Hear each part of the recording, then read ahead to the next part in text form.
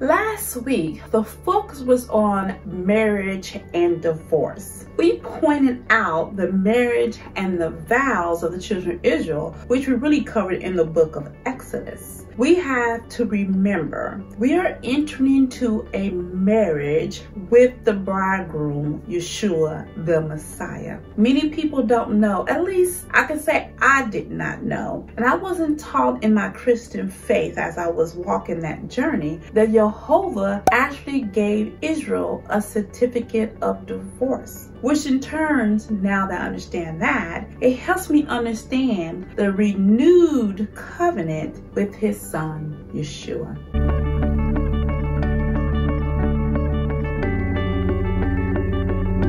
Welcome to Reconcile, the kingdom will work towards becoming a harmony of the whole word of truth. My name is Patrice Robinson, and I appreciate you coming here on today. We're going to go through the significant events of Deuteronomy chapters 25 through 27. Chapter 25. When two people are in court and one is guilty, he is to get 40 slashes and not more, because that will bring disgrace on him, which you should remind you of Yeshua. Do not muzzle an ox. Now that should bring you to 2 Corinthians, I think it's chapter 9, when Paul talks about giving to the teachers. A brother dies and leaves no children. His brother should marry his brother's wife and have the first child on behalf of the brother. Now there's a way out of this if the brother does not want to marry his brother's wife, which we see played out in the book of Ruth. The Bible speaks against women grabbing their genitals as a way of defending her husband from another man. Yehovah's against dishonest people who use unjust weights. Now, I want you guys to remember this. Now, the Amalekites is not to be forgotten and should be wiped out because how they went to war with Israel.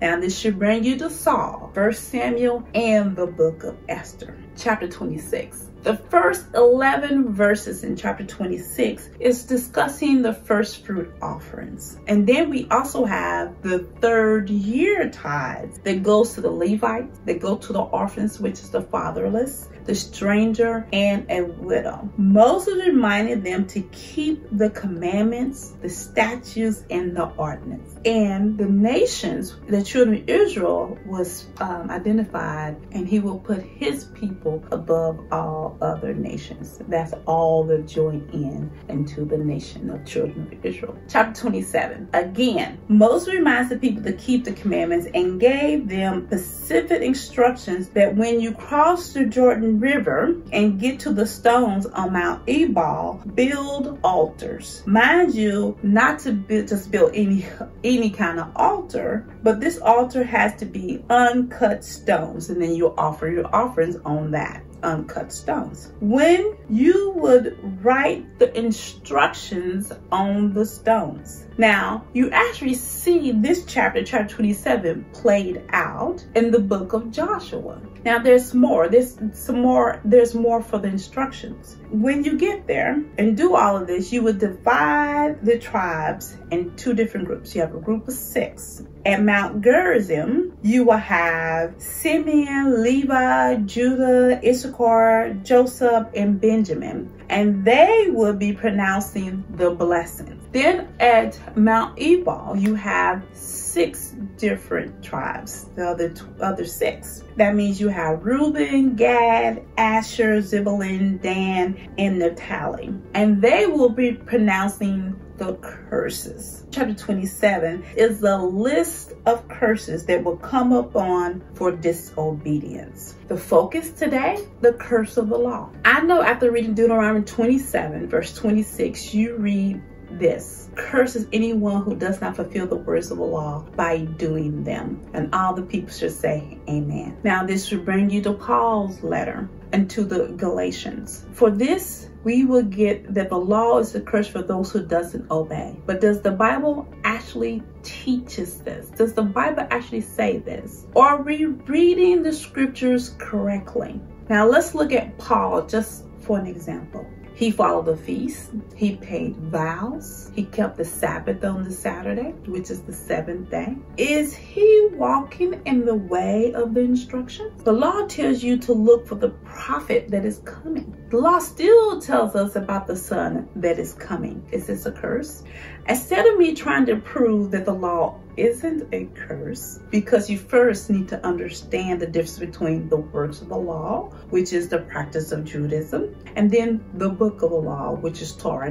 Paul talks about several different laws in his writing, and what confuses people is they don't know which law he is referring to. What I'm going to do, I'm going to tell you just briefly on what the Torah is. Remember, Yeshua, Jesus, which is known by more, amongst the Christians and other people, he is the word. So people are calling him a curse. John 10:9-10 says, I am the door. If anyone enters through me, he will be saved and will go in and out and find pasture. The thief comes only to steal, kill, and destroy, and I came so that you will have life and have it abundantly. That's Yeshua, who is the word. He is the Torah. He is the Tanakh. They speak of him. Romans 7:12. So then the law is holy, and the commandment is holy, and righteousness and good. James 1:25. But one who has looked intently at the perfect law, the law of freedom, and has continued in it, not having become a forgetful hearer, but an active doer, this person will be blessed in what he does. Psalms 119. So I will keep your law continually forever and ever, and I will walk at liberty, for I seek your precepts. Now, these are just a few examples.